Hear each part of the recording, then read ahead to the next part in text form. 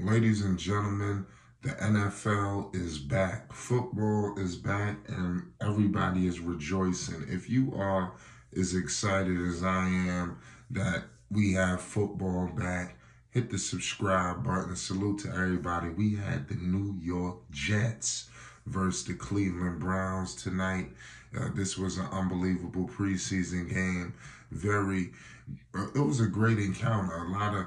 A lot of players showed a lot of great signs. So we got to definitely break it all down. So it was definitely, the lights even went out and all. Tom Benson Hall of Fame Stadium, has some rust to start off the new year. We just got to keep it all the way 100 with you. The score tonight, the Jets did fall despite, looking like I thought they was going to take off on them, but they fell 16-21. Zach Wilson, we'll get into that shortly. I like what I seen, but the Browns pay homage. Salute to everybody rocking with the Cleveland Browns. They are a team that's going to be a threat. Even the lights at Thomas Benson Hall of Fame Stadium had his rust in the first NFL game of the 2023 season on Thursday night. But it worked in the Cleveland Browns' advantage as they took down the Jets 21-16 in the annual Hall of Fame game. With the third quarter at the end, the lights went out and needed some time to get back on to resume the final quarter of this game. And when they turned back on, Dorian Thompson-Robinson, a fifth-round pick by the Browns in this year's draft out of UCLA, shined bright.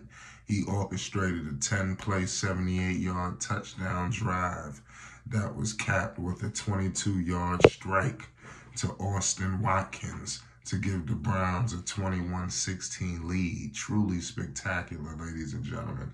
This is how you kick off, football. Thompson-Robinson also showed off his speed, rushing for 37 yards on 5 carries. He threw for 82 yards on 8 of 11 through the air. Unbelievable.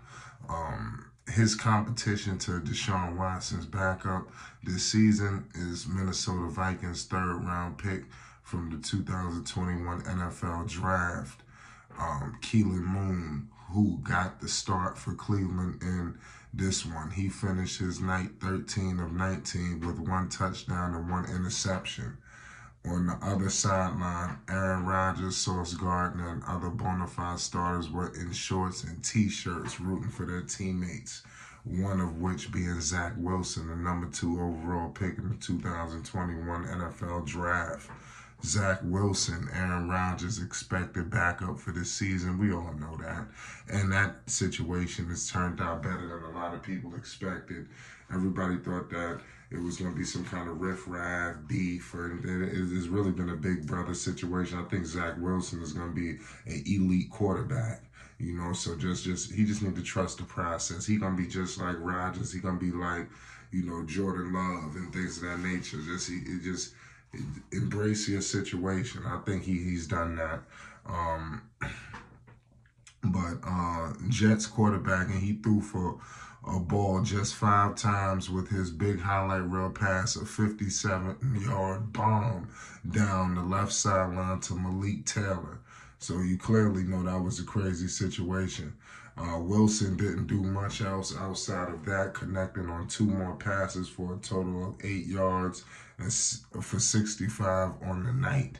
So it's preseason, the rust was seen on both sides to start this one as the Browns missed a field goal on the opening drive, which was followed by a Jets punt and a Cleveland punt. Greg Zuerlein finally got the Jets on the board with a 54-yard field goal on the Jets' second drive to put points on the board in Canton. A fumble from the Browns will lead to more Jets points, with Zuerlein kicking through a 44-yarder to make it 6-0 at the end of the first quarter. So you clearly see what's going on out here, ladies and gentlemen. The Browns, they're on the up and ups. Let me know what was your thoughts when he did his thing at the end. They took the lead, and the Jets. Listen, wait till the Jets get the firepower. We all know the Jets. They didn't play their starters, so Nonetheless, man, this is a good time to rejoice. The Browns took down the Jets in the first game of the NFL season. It's the preseason. It's Flight Sports. For more preseason NFL coverage, subscribe now.